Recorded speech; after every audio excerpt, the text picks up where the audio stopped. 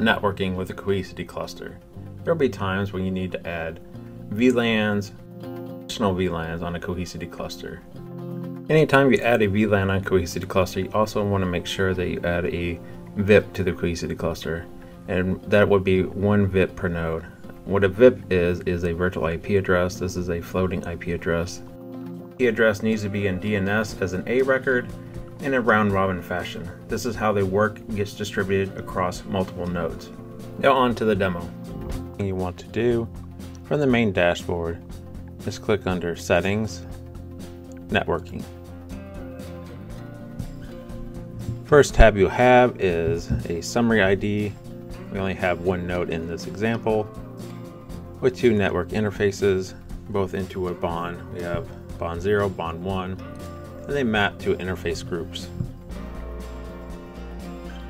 In order to create a VLAN, let's click on the VLAN tab, and we're going to hit Add VLAN on the right hand side. This pops us into another menu.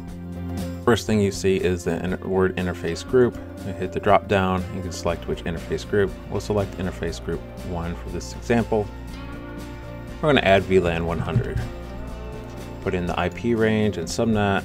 Let's see, do a /24. I'm going to put a gateway in this case, but you can have a gateway if this is a routed VLAN. Once we hit save, at the bottom now we have interface group.vlan. If we wanted to add more than one, just click add VLAN again.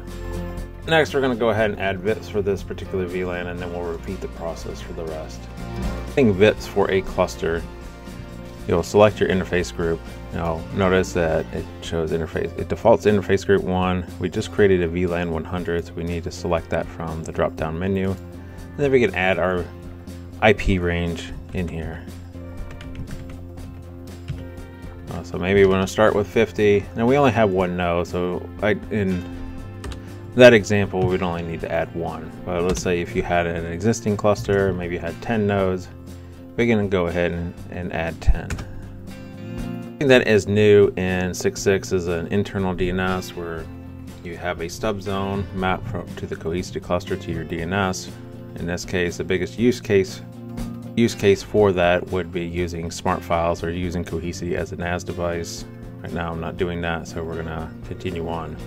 192.168.5.50 all the way to 58.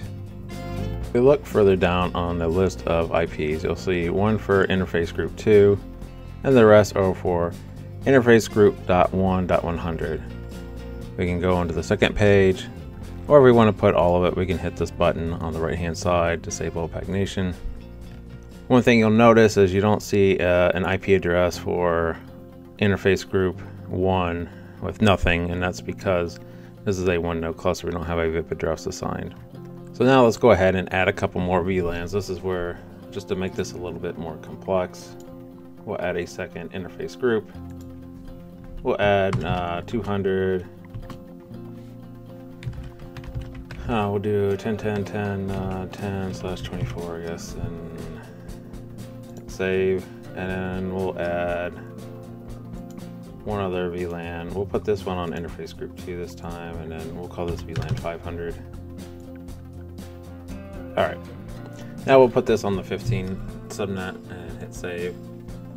So now we have VLAN 100, interface group 1.100, interface group 1.200, interface group 2, 500, and depending on how you want to set up. Now, as we don't have VIPs, so we need to set up VIPs for the other ones. So let's go ahead and do that. Lagged a little bit there. All right, and I'll just keep it nice and easy with the VIPs and hit save. Now I could add a custom DNS entry if I did have my DNS records. I could put, you know, VLAN 200 and then Cohesity A as an example if I wanted to. I would just need to make sure I have those DNS records in a round robin fashion inside DNS. So now we have those listed at the bottom, and let's go ahead and add some bits for our final range, which is the .500, and it is on the 15 subnet. And that's how you would add a VLAN in VIP addresses. Thank you for watching.